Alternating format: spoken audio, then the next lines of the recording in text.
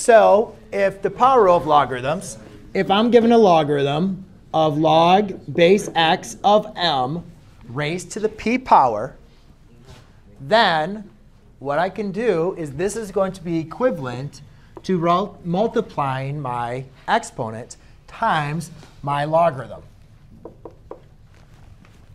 So what I can simply take is take the exponent and write it in front of the logarithm as a multiplication.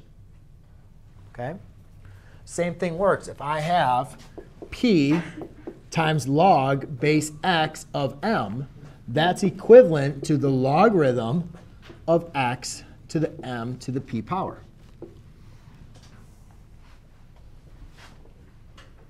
OK?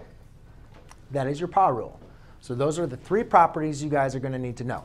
All right? Now, before we move on, what I'll do is I'll give you guys a little bit of a check.